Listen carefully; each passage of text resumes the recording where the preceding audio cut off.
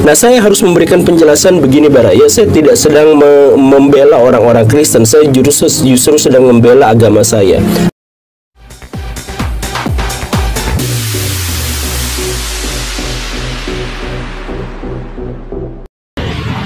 Shalom saudara-saudara yang diberkati oleh Tuhan kita Yesus Kristus. Puji Tuhan, jumpa lagi dengan saya Pendeta Edison Senayan dari kota Manado. Saudara diberkati Tuhan, pada kesempatan ini saya akan menghadirkan pembahasan yang sangat menarik untuk kita saksikan bersama-sama. Namun sebelum saya lanjutkan, marilah kita ikuti bersama-sama cuplikan videonya berikut ini. Saya akan istiqomah bersama Abang Bagi, teman-teman, sama baik mengatakan mempercayai tentang untuk tidak masuk ke dalam memediasi tadi, betul? Karena kita dibuat putusan aja, putusan bahwasannya gedung ini tidak digunakan lagi untuk kegiatan ibadah. Nah, saya harus memberikan penjelasan begini Baraya, saya tidak sedang membela orang-orang Kristen, saya justru sedang membela agama saya, agama Islam. Saya jelasin begini Baraya, di Indonesia itu orang Kristen itu adalah orang yang paling sulit untuk bikin tempat ibadah. Kristen dalam konteks ini adalah Katolik dan Protestan ya. Itu paling sulit. Bahkan orang-orang Katolik itu lebih banyak punya sekolah daripada punya gereja, saking sedikitnya. Kenapa sedikit seperti itu? Karena dipersulit. Baraya bikin gereja, Baraya bikin apa, ditolaknya lama-lama, diapanya lama-lama, pokoknya mah dipersulit segala rupanya. Bahkan banyak yang akhirnya tidak. Ada dalam 10 tahun itu ada 200 sampai 300 gereja yang tidak diizinkan atau tidak didirikan karena ditolak oleh warga. Seperti itu. Bahkan ada beberapa gereja yang kemudian sudah berdiri, sudah megah, sudah mapan, sudah apa, ada yang dibakar, ada yang dilemparin, ada segala rupa, itu juga ada yang seperti itu. Nah, jadi kalau misalkan alasannya adalah orang-orang Kristen itu tidak boleh beribadah di luar gereja, lah mau bikin gerejanya aja susah, mau bikin gereja nggak boleh, kalau misalkan ibadah di tempat yang lain karena itu kebutuhan rohani mereka juga malah digerebek. Ini maksudnya apa? Ini faedahnya apa? Dan kenapa orang-orang Islam atau yang mengaku Islam, kenapa berani-beraninya ikut campur sama urusan agama yang lain gitu? Bahkan kalau misalkan lihat videonya, aduh kacau banget itu, arogannya luar biasa, saya mohon maaf ya. Kemudian takbir lagi, itu kan udah jelas itu katanya tempat ibadah orang-orang Kristen, tapi takbir di situ gitu. Ini mencampur adukan agama atau gimana ceritanya, saya nggak ngerti. Tapi ya kenapa banyak kejadian seperti itu? Kenapa orang-orang yang berjenggot tadi itu, perempuan-perempuan yang bercadar itu tega melakukan serangan baik verbal maupun lebih dari itu terhadap penganut agama lain ketika mereka melakukan ibadahnya? Kenapa seperti itu? Wah, ini Pak Gembul gak ngerti apa-apa, gak tahu kasusnya ini. Jadi sebenarnya orang-orang Kristen itu sedang melakukan kristenisasi. Makanya ibadahnya di tempat bukan di gereja tapi di tempat lain, yaitu di ruko gitu. Misalkan ada pernyataan seperti itu, dan itu memang banyak ya yang mengatakan bahwa alasannya adalah karena mereka melakukan kristenisasi terselubung. Saya jelaskan begini Baraya. Dalam konteks itu, orang-orang yang sedang melakukan kristenisasi itu adalah orang-orang Islam sendiri. Jadi 40 orang jemaah yang ngakunya muslim itu, yang pakai kerudung, pakai cadar itu, yang pakai jenggot, pakai sorban itu, itulah mereka yang sedang melakukan kristenisasi atau pemurtadan. Sebab ketika mereka sedang melakukan itu, ada banyak sekali, ada jutaan muslim yang melihat itu dan merasa malu. Loh, kok agama saya kayak gini? Kok perilaku umat beragama yang seagama dengan saya kok seperti ini? Itu banyak yang seperti itu. Karena orang dengan naluri dan dengan nurani yang masih normal pasti akan terheran-heran, kan itu ada umat ya agama lain yang sedang beribadah kok digerebek gitu. Kenapa ceritanya bisa seperti itu? Kenapa ikut campur urusan agama orang gitu? Kenapa nggak sholat aja di masjidnya sendiri, malah serang ke gereja atau ke tempat yang dianggap sebagai tempat agama yang lain? Banyak sekali orang-orang yang muslim ketika melihat kejadian itu menjadi merasa malu, menjadi menjadi minder, dan bahkan banyak yang kemudian mempertajamkan agamanya sendiri. Saya kenal sama banyak orang yang dia itu murtad, yang mereka itu murtad, keluar dari agamanya. Ada yang menjadi ateis, ada yang menjadi Kristen, ada yang menjadi Hindu, ada yang menjadi Buddha dan sebagainya. Itu alasannya adalah apa? Karena melihat realitas kaum muslimin itu penuh dengan kekerasan, penuh dengan ancaman, penuh dengan intimidasi dan sebagainya yang seperti itu. Itulah kristenisasi yang sesungguhnya itu justru malah dilakukan oleh orang-orang Islam yang mengaku dirinya sebagai muslim yang bagaimana-bagaimana gitulah. Kita sudah saksikan dan dengar bersama-sama, saudara-saudaraku, cuplikan video yang baru lewat dan pernyataan yang sangat menarik yang disampaikan oleh tokoh agama Islam ini, saudara-saudaraku. Memang benar bahwa orang-orang Kristen sering dituduh melakukan kristenisasi, ya, sehingga ketika orang-orang Kristen beribadah di tempat-tempat tertentu di luar gereja, orang-orang Kristen atau kami, orang-orang Kristen, sering diperlakukan tidak baik, ya, sering diperlakukan tidak baik atau dipersekusi, atau mereka melakukan tindakan-tindakan yang tidak sesuai dengan peri kemanusiaan dan peri keadilan, dengan alasan nantinya orang-orang Kristen ini akan melakukan kristenisasi. Tapi ya kenapa banyak kejadian seperti itu? Kenapa orang-orang yang berjenggot tadi itu, perempuan-perempuan yang bercadar itu tega melakukan serangan baik verbal maupun lebih dari itu terhadap penganut agama lain ketika mereka melakukan ibadahnya? Kenapa seperti itu?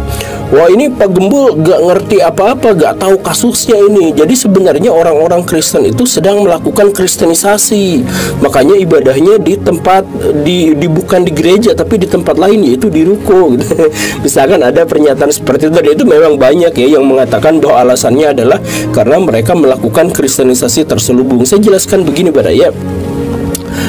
Dalam konteks itu, orang-orang yang sedang melakukan kristenisasi itu adalah orang-orang Islam sendiri. Jadi 40 orang jemaah yang ngakunya muslim itu, yang pakai kerudung, pakai cadar itu, yang pakai jenggot, pakai sorban itu, itulah mereka yang sedang melakukan kristenisasi atau pemurtadan. Sebab ketika mereka sedang melakukan itu, ada banyak sekali, ada jutaan muslim yang melihat itu dan merasa malu. Loh, kok agama saya kayak gini? Kok perilaku umat beragama yang seagama dengan saya kok seperti ini? Itu banyak yang seperti itu. Karena orang dengan naluri dan dengan nurani yang masih normal pasti akan terheran-heran, kan itu ada umat ya agama lain yang sedang beribadah kok digerebek gitu. Kenapa ceritanya bisa seperti itu? Kenapa ikut campur urusan agama orang gitu? Kenapa nggak sholat aja di masjidnya sendiri, malah serang ke gereja atau ke tempat yang dianggap sebagai tempat agama yang lain? Banyak sekali orang-orang yang muslim ketika melihat kejadian itu menjadi merasa malu, menjadi minder, dan bahkan banyak yang kemudian mempertajamkan agamanya sendiri. Saya kenal sama banyak orang yang dia itu murtad, yang mereka itu murtad, keluar dari agamanya. Ada yang menjadi ateis, ada yang menjadi Kristen, ada yang menjadi Hindu, ada yang menjadi Buddha dan sebagainya. Itu alasannya adalah apa? Karena melihat realitas kaum muslimin itu penuh dengan kekerasan, penuh dengan ancaman, penuh dengan intimidasi dan sebagainya yang seperti itu. Itulah kristenisasi yang sesungguhnya itu justru malah dilakukan oleh orang-orang Islam yang mengaku dirinya sebagai muslim yang bagaimana-bagaimana gitulah. Dan saudara-saudaraku, saya sangat setuju dengan pernyataan seorang tokoh Islam yang baik ini, saudara-saudaraku. Karena apa? Justru yang melakukan kristenisasi itu adalah umat Islam sendiri ketika mereka melakukan tindakan-tindakan yang tidak sesuai dengan peri kemanusiaan dan peri keadilan, yaitu mempersekusi orang-orang Kristen sedang beribadah. Bahkan ada pembangunan tempat ibadah, yaitu gereja, yang begitu sulit memperoleh izin dari masyarakat setempat, bahkan dari pemerintah setempat, saudara-saudaraku. Mengapa hal itu terjadi? Padahal kita hidup di Indonesia ini sudah dijamin oleh undang-undang negara, sudah dijamin oleh konstitusi negara. Tapi anehnya, konstitusi negara dikalahkan oleh peraturan menteri. Konstitusi negara yang paling tinggi itu ternyata dikalahkan oleh peraturan menteri dan peraturan forum kerjasama antar umat beragama serta kesepakatan bersama. Dan ini aneh, saudara-saudaraku. Beragama dan beribadah itu dijamin oleh konstitusi kita, dijamin oleh Undang-Undang Dasar 1945, pasal 29 ayat 2. Sekali lagi, dijamin oleh konstitusi. Ini harus ngerti. Dandim, Kapolres, Kapolda, Pangdam harus ngerti ini. Kejari, Kejati. Jangan sampai yang namanya konstitusi itu kalah oleh kesepakatan. UUD 1945 ya dikalahkan oleh peraturan-peraturan yang baru dibuat sekarang, dan sangat miris di Indonesia ini itu sering terjadi. Tidak ada lagi yang menuduh Kristenisasi, sebab justru Kristenisasi adalah saudara-saudara sendiri yang sering mempersekusi umat-umat agama lain untuk beribadah, sehingga membuat umat-umat yang lain, saudara-saudaraku, menjadi risih dan malu, ya, menjadi risih dan malu dengan agamanya sendiri, bahwa mengapa ada umat-umat mereka sendiri yang justru melakukan tindakan-tindakan yang memalukan seperti itu. Yang pakai kerudung, pakai cadar itu, yang pakai jenggot, pakai sorban itu, itulah mereka yang sedang melakukan kristenisasi atau pemurtadan.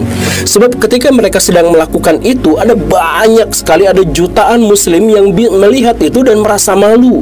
Loh, kok agama saya kayak gini? Kok perilaku umat beragama yang seagama dengan saya kok seperti ini? Itu banyak. Tidak ada lagi yang menuduh Kristenisasi, sebab justru Kristenisasi adalah saudara-saudara sendiri yang sering mempersekusi umat-umat agama lain untuk beribadah, sehingga membuat umat-umat yang lain, saudara-saudaraku, menjadi risih dan malu, ya, menjadi risih dan malu dengan agamanya sendiri, bahwa mengapa ada umat-umat mereka sendiri yang justru melakukan tindakan-tindakan yang memalukan seperti itu, melarang agama lain beribadah, melarang agama lain membangun tempat ibadah, melarang agama lain beribadah di tempat-tempat tertentu. Dan saya tahu hal seperti ini dilakukan oleh tidak semua umat Islam. Hanya mereka yang punya otak kecil, otak tumpul, dan otak yang dikuasai oleh roh jahat yang melakukan semua itu. Demikian apa yang dapat saya sampaikan kepada kita semua, dan kita akan jumpa lagi pada video-video saya selanjutnya. Tuhan Yesus memberkatimu. Haleluya. Amin.